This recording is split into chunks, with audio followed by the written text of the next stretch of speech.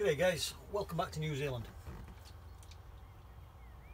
I thought I've got a day off today, so I thought I'd have a ride out to Lake Tutira. I've been out here quite a few times before. I shot a vlog here a while back, back end of last summer. I'll put a link to it up there somewhere. Just thought I'd have a drive out today and just give the van a run and practice a few little bits and bats. Now today it got off to an absolutely disastrous start. I opened the back doors, jumped out of the van, walked around to turn the gas on, and unfortunately walked straight into the bike rack. So I gave myself a crack on the head and freaking cut my head. Nothing major, but you know, learning curve. The bike rack I've not used as yet, and it sticks out like a sore thumb, so I'm thinking that might come off actually. I might just get rid of that because I'm not going to really need it at the moment. And the second thing I did, I've been working on an idea for a drone shot, a really epic sort of drone shot, and I'm pretty sure it's going to work, but I crashed it, and then I reset it and set off again to do this shot, and unfortunately crashed it again. Now the second time I crashed it, I broke one of the rotors, which is, what can you do? So that shot's not going to happen. No drone shots are going to happen today, unfortunately, until I get that repaired. But anyway, so it didn't get off to a great start, but I've kind of sat down, I've taken stock and chilled out a bit. I've had a bite to eat, I'm feeling pretty good now, just having a bit of a drink, and then we're going to go out for a bit of an explore, wander around Lake Tutira. The conditions, it's nice and warm, but we've got a little bit of cloud coming in and out, and so I think we'll just have a bit of a wander around the lake and just chill out really, try and make a few photographs. Alright guys, it's a beautiful area, let's go walk.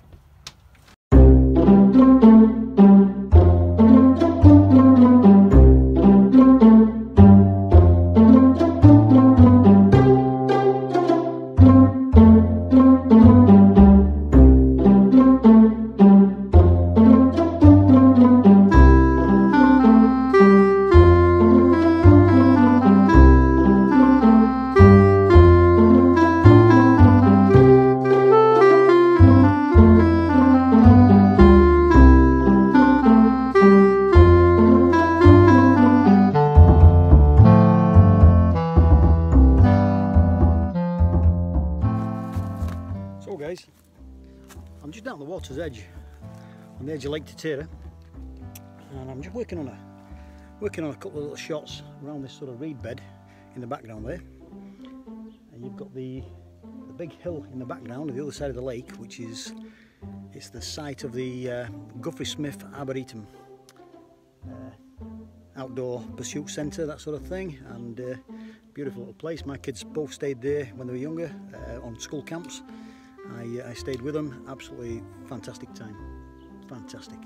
So I'm just kind of working on that. We've got some quite distinctive clouds moving in and out of the scene. There's not much light on the scene, so these are black and white. I'm calling the shot now black and white. I've taken them in colour, but there's not a lot of colour on this scene at the moment, so black and white's the way to go. Oh guys, look at that lone tree in the water down there. Potential's there. The one over my shoulder there. Potential for a shot.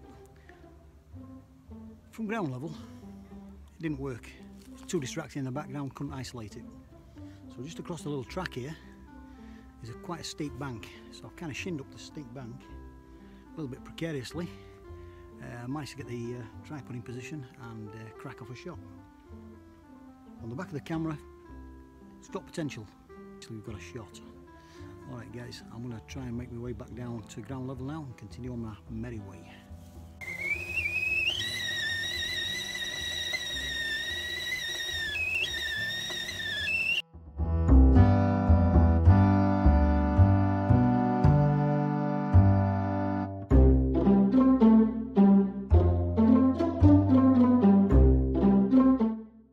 Current plan, I've got a bit of a good old walk round, taking a few shots that I'm quite pleased with. I think they're going to work out okay. That was kind of the height of the day, sort of midday, 1 o'clock-ish. It's now 3:30, and I'm thinking I might hang about for a while. Sunset is around about sort of 6 o'clock, so I've got a few hours to wait. But the way I figure it, there's no need to rush home because I'm home. This is it. This is my home. Have home, will travel. So that's my excuse, and I'm gonna sit my short ass down. I'm gonna enjoy my cup of coffee, and then I'm gonna read my book for an hour. I've kind of, since I've been in the van, I've discovered a love of reading again. The stuff I'm reading is probably not good for me. All about serial killers and stuff. And I'm not talking about breakfast cereal. A bit grim, but I'm kind of enjoying it in a sadistic, sad sort of way.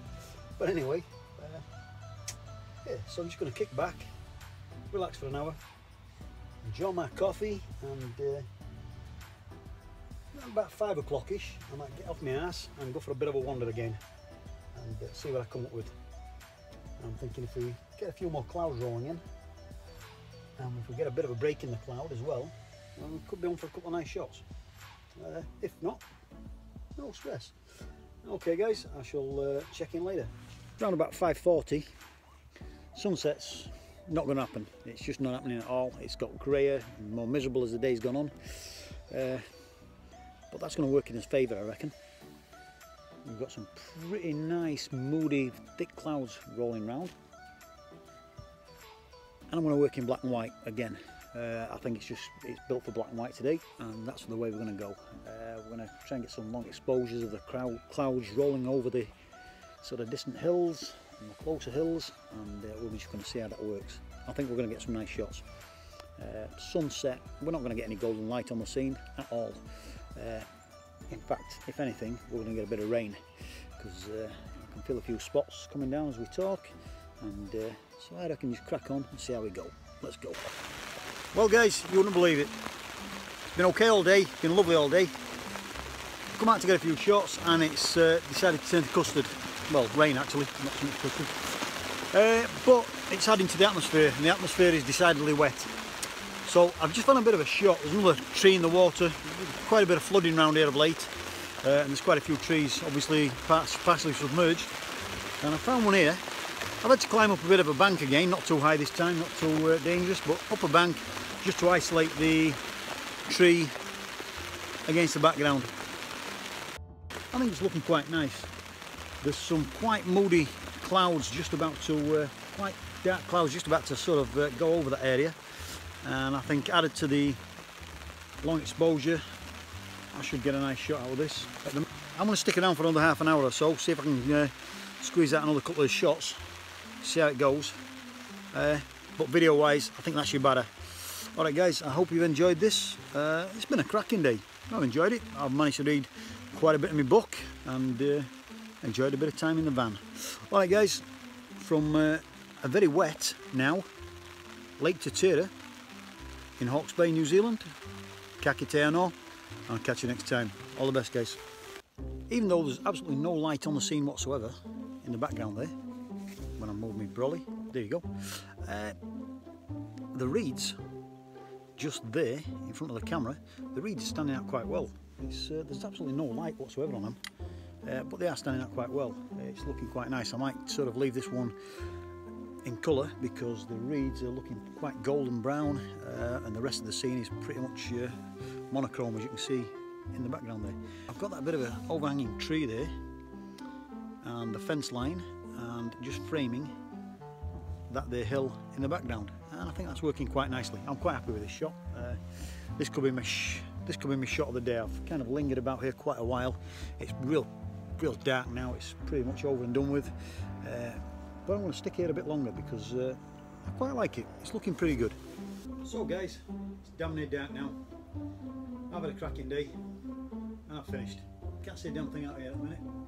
But the darker it's got, I think the better the shots I've got. On the back of the camera at least anyway. So from New Zealand, Lake Tutira, ka kite anō, and we'll catch you next time.